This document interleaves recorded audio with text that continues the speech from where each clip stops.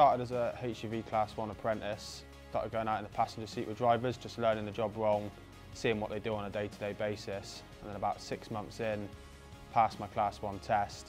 And then as I sort of went on, I went out in the office to help out. Picked it up in there quite quickly. The knowledge the supervisors pass on has been priceless. It's given me the opportunity to see both sides of the business, seeing everything come in from my customer to us, to how we break it down, to then how it ends up going out to the driver.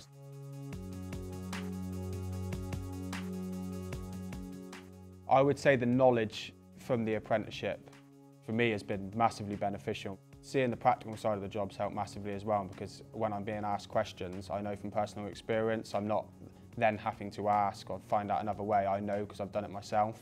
In terms of career progression, I can sort of see the ladder of where you need to go from there.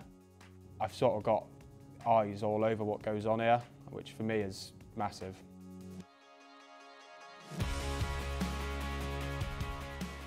Biggest thing I've learned on this apprenticeship is really for me now is I've got a job for life. I applied for the job, I thought that would be good, get a licence out of it. Coming out of the forces into logistics, the similarities for me have been quite easy to adapt to coming into this job.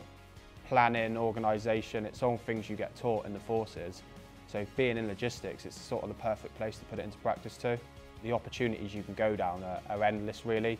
The good thing with XPO is you're not tied down forever to one place. If you want to move on or you see a progression somewhere else, it's there for you to go and get it.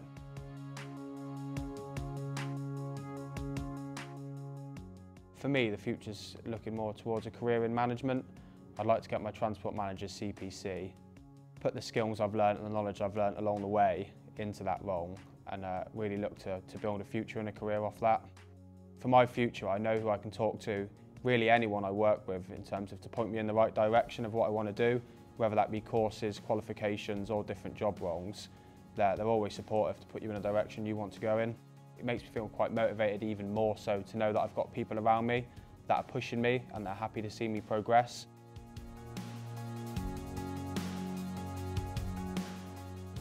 If I could give anyone advice coming out of the forces, it's not so daunting at first because you're not expecting to go into something and know everything. You can come into it and you're here to gain experience, you're here to ask questions, you're here to learn as you go along.